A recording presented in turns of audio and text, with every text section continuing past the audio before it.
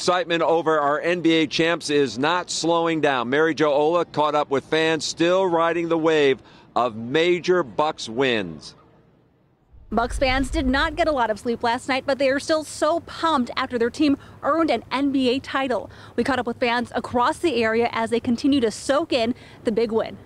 My Bucks shirt on from last night. I'm picking up some more swag. Hours after the Bucks became NBA champions, fans rushed to buy T-shirts and hats commemorating the moment. How are you feeling after last night?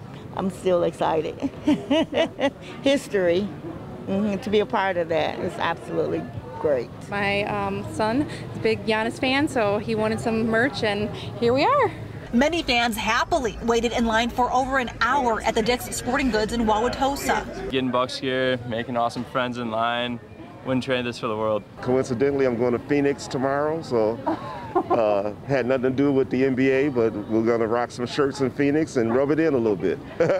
At the Sherman Phoenix, we met fans planning their own ways to honor the team's win. How are you celebrating the Bucks win today? So today I'm going to Chick-fil-A like Giannis did. I ain't gonna get no 50-piece, but I do want to do what he did and go get some Chick-fil-A. Making plans for the parade tomorrow. And over at National Bakery and Deli on South 16th Street, the lead cake decorator was thrilled to pump out more Giannis cookies and update their Bucks treats to say #1 and world champs. Everybody's wearing their swag and excited, so it's awesome to see. Fans say the celebration isn't ending anytime soon. Gonna rewatch the game. It's really special because it shows that anything can be done. Mary Jo Ola, TMJ4 News.